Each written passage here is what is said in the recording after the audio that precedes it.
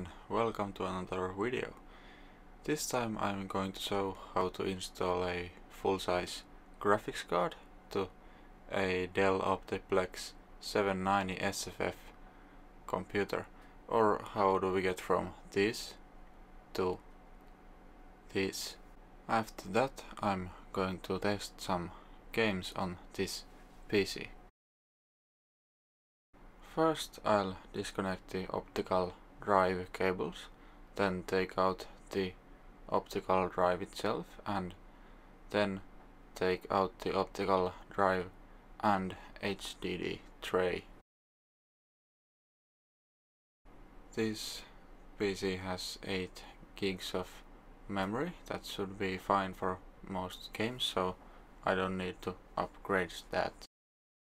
Since this PC already has an i5, I won't upgrade the CPU, but I will apply new thermal paste. After putting the CPU cooler back on, it's time to do the same to this AMD RX 550 graphics card.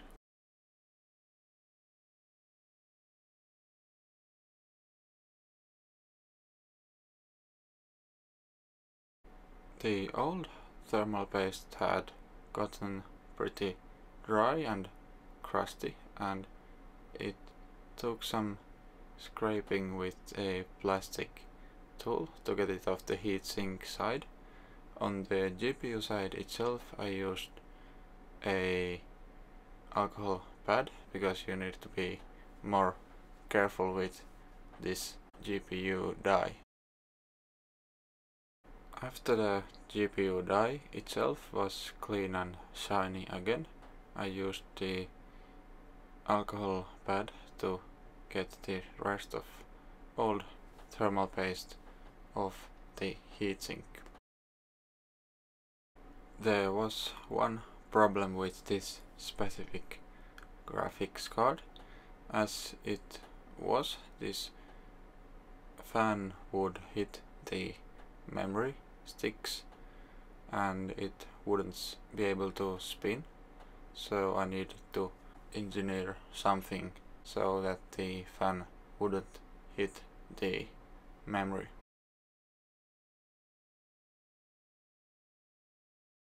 I put some rubber feet on the graphics card, and I put this break of PCIe cover on top of the rubber feet.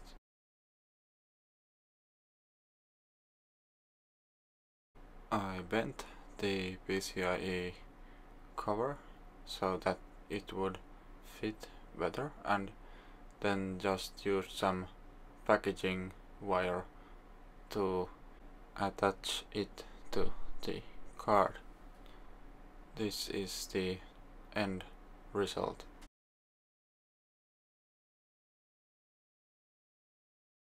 After my small modification was ready, I just applied the new paste and put the card back together.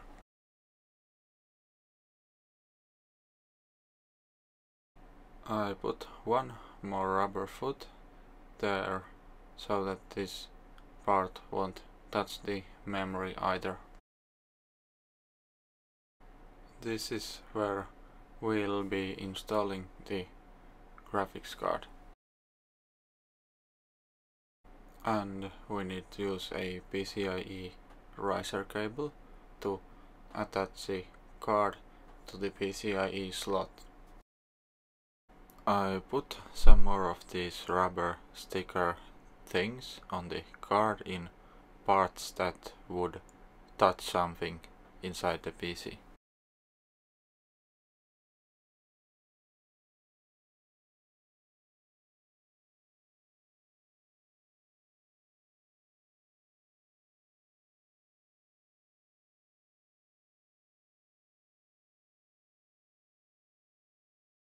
Conveniently, one of the mounting holes on the fan lines up with the PCIe bracket, so the bracket can be screwed down on the fan.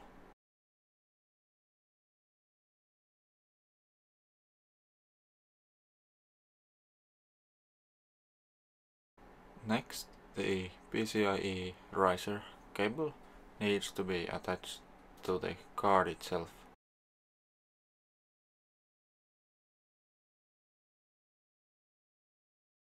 Since all the display connectors will be inside the PC now, we need to have a cable that goes to the card. I could just pass through a normal HDMI cable, but cleaner solution is to use one of these female to male HDMI adapters. This way the HDMI connector can be brought to the back I/O.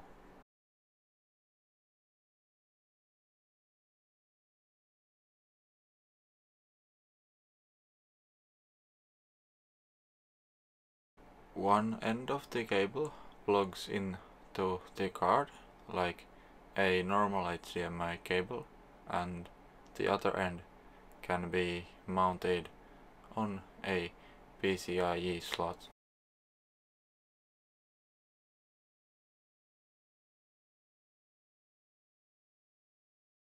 To clean up the front panel of the PC a bit, I took the Dell logo off. It happens to be right in front of the intake fan, so it probably has a small tiny effect to cooling also. I took the stickers off and put the Core i5 sticker to cover the hole left by the Dell logo. Since there's no optical drive anymore and there's a graphics card instead, I decided to cover the hole left by the optical drive and put a mesh there instead, so that the graphics card could maybe have a tiny bit more cooling that way also. I had to take the PCIe riser out in order to fit the SATA cables in. After that I had to figure out how do I fit two drives inside the PC. It would probably be much easier to use just a one larger SSD, but I had a 120GB one and I needed to get an HDD inside in order to have some Steam library space in this PC.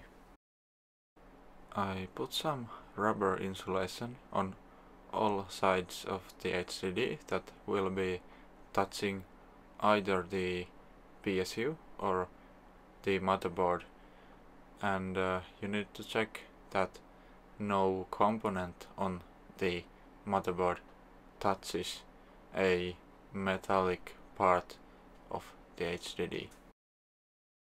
I know that the HDD mounting on this PC looks horrible, but I didn't find any other way to get an HDD inside this PC, and also in my first video over a year ago I did the same thing and that PC has held up well. The HDD and the SSD are connected to the back of the PC, and the SSD sits flush with the side panel, so there should be really no way for the HDD to move anywhere. I put one rubber foot on the back side of the GPU to prevent it from coming in contact with the side panel. I found one more place where the metal of one of the latches of the side panel could come into contact with the PCB, so I put some tape there. The PCIe riser may block the latch from working, but you can open the PC by pressing this tab on the back of the PC. This is how the end result looks like.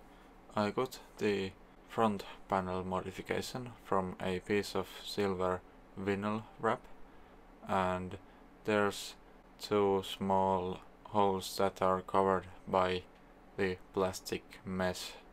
There's at least some air that goes through there, but it probably won't make much difference. Here is the finished build with another Dell Optiplex SFF PC that I plan to upgrade later on this channel. Here you can see the detailed specs and a 3D Mark run of this PC.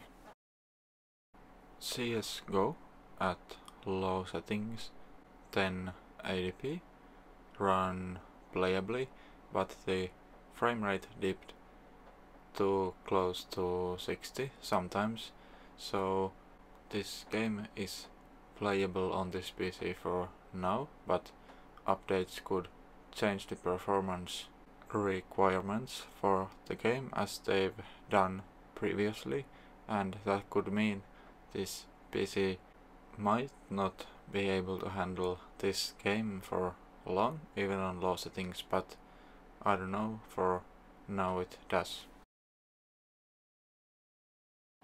Hitman 2 at 1080p low might be actually borderline playable depending on standards, but in this first mission when there's really nothing happening yet, the FPS is quite good, but as soon as something starts happening, the performance drops close to 30 FPS. So yeah, maybe playable, depends on standards.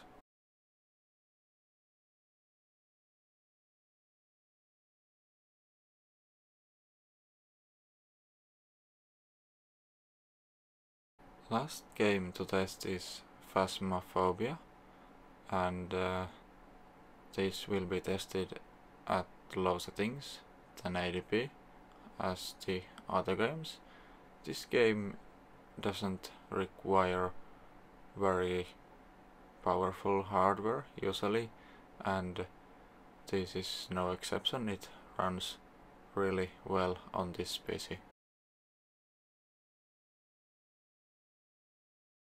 Next I'll test Apex Legends at 1080p low, and as you can see, this game doesn't run so well at all, and since this is an FPS game, high frame rate is pretty much required in order to play and actually enjoy this game, so this game just seems to be too much at 1080p low settings. When the resolution is lowered down to 1366 x 768, the game becomes mostly playable, and the FPS will actually mostly stay at acceptable numbers even during combat. Next I'll test Kingdom Come Deliverance at 1080p upscale, I think, and low settings. This game runs okay, considering this usually doesn't run on lower end hardware, but the RX 550 is pretty recent card and it has 2 gigs of memory, so that maybe helps a little. The one lag here probably depends on the game being installed on an HDD and having to load when entering the village, but otherwise it's acceptable. Fortnite at 1080p low has the usual slowdowns in the battle bus starting scene and during the parachuting, but after that it performs okay and is totally playable. However, I didn't set the rendering distance higher than near to keep this level of performance. And last I tested Cyberpunk 2077. I knew that this game wouldn't work well enough, but it was interesting to see anyway.